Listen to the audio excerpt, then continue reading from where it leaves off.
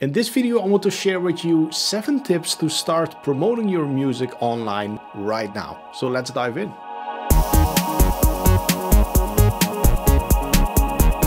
Tip number 1, upload your music to YouTube.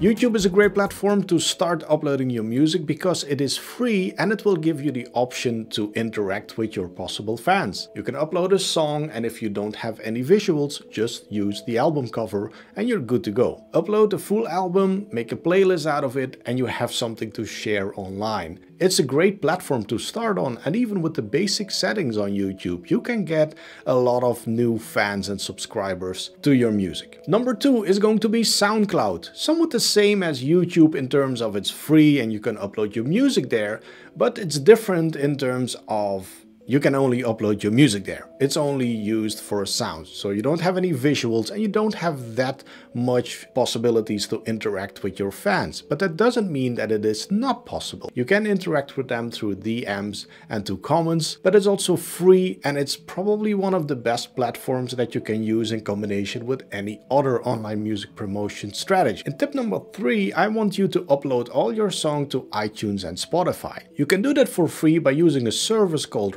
Note, and if you want to have more information about that, there's a link in the description and you will learn how to upload your music to Note and share it on all the Spotify, iTunes and similar streaming platforms. It's free and it's a great way to get your first song on Spotify and increase your professionality a little bit if your song is high quality enough. That's really important. Tip number 4, create an electronic press kit. An electronic press kit will be your portfolio. It's a bundled up version of who you are as an artist. It's your business card basically. So if you want to connect with A&R managers or maybe labels or just people that hopefully promote your music, an electronic press kit can really help to present yourself as an artist, make it as awesome as possible and as professional as possible, and you're good to go. Tip number 5 is going to be create a website. Now this is the first tip that might cost you some money, but it doesn't have to be super expensive.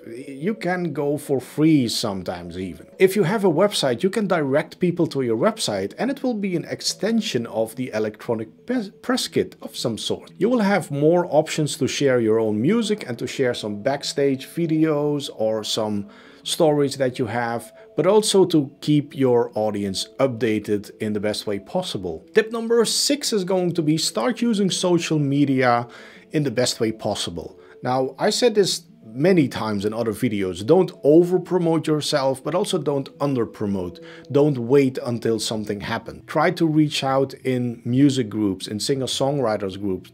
Just simply talk about your music like you would do in regular life, not on social media. So you don't go to a party and instantly start selling your album to everybody that is there. You can post your song once or twice a week, but keep talking about other stuff that is also relevant to you, but also to your possible fans. Try to find out what they like to read about or what they like to hear about and start posting that as well, alongside your music and your stories. Try to mix and match, and usually an 80-20 rule is best, like 80% of other people's stuff and just 20% of your stuff. Try it out and see how it works. I will assure you that you will get great results if you do it the right way. And tip number 7 is the mailing list. A mailing list is powerful because the people that are on that list will be yours, so to speak. They agreed to be on the list because they like your music and they interacted with it. If you share one of your songs for free and in return they just have to give their email address, that can be a great way to find out if people actually like your song. If they stay on the mailing list, they probably like your song. So once your album is out,